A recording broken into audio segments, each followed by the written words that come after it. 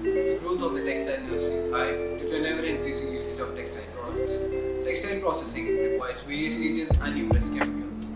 The waste produced from this industry are in the form of wastewater effluent, in addition to solid waste like fabric soaked in oil and grease. These wastes are toxic and hazardous to the environment. Did you know that the amount of water utilized in making a single piece of jeans is almost 7600 liters? The misery does it in here. The amount of time it takes for the environment to decompose that water is almost 30 to 40 years. Project Avalanche began as a campaign to eliminate this textile waste and in turn generate sustainable products. A major focus area of this project is also to eradicate problems like poverty and unemployment. We at Enactus create entrepreneurial projects so that it can change people's life and help them to create a better and a more sustainable world. Now you know what Enactus is all about. Let me tell you, our college, the NorthCap University, has its own local chapter for Enactus NCU. It is one of the most prestigious ones here.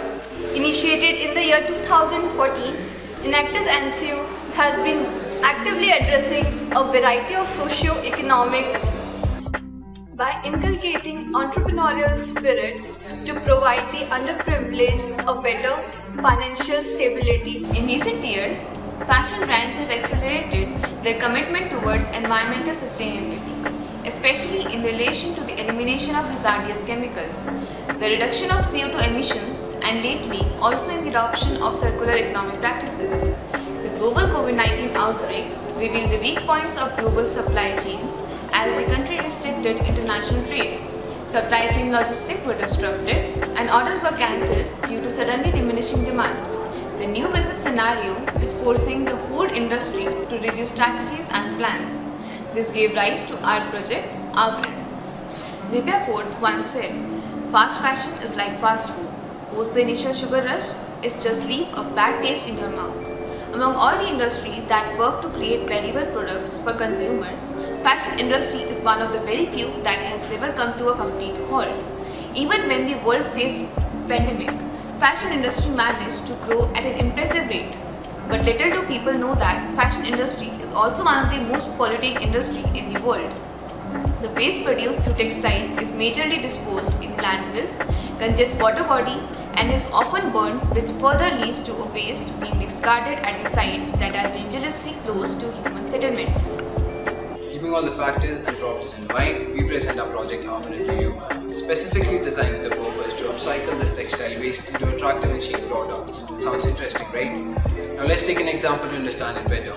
For example, I buy a bulk of unstitched jeans from the wholesale markets. The next step would be buying sewing machines. Speaking of sewing machines, some of the low-skilled workers that we have will be having those too. The next steps would include dyeing, stitching, pressing and packaging of the products. See, it's that easy.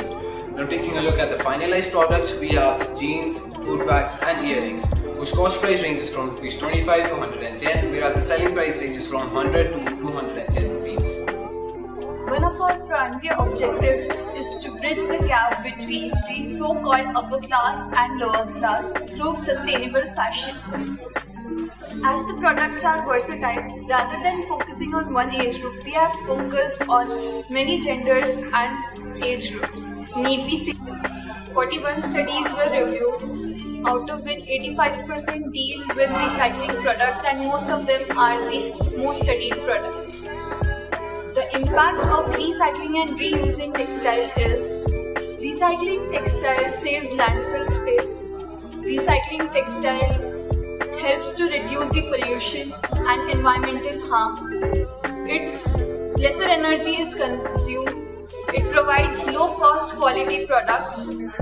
Keeping used textile out of waste reduces government disposal cost, it protects the planet for future generations. Also, it helps in many socio and economic benefits. Lastly, it saves dyes and fixing agents constantly. Now let's take a look at the sustainable development goals associated with this project. Project Avalanche covers 6, namely improved nutrition and sanitation, promotion of equitable quality education and gender equality. Also, since we are planning to pass this project to the underprivileged sections of the society, this fulfills the goal of decent working economic growth in addition to sustainable cities and communities.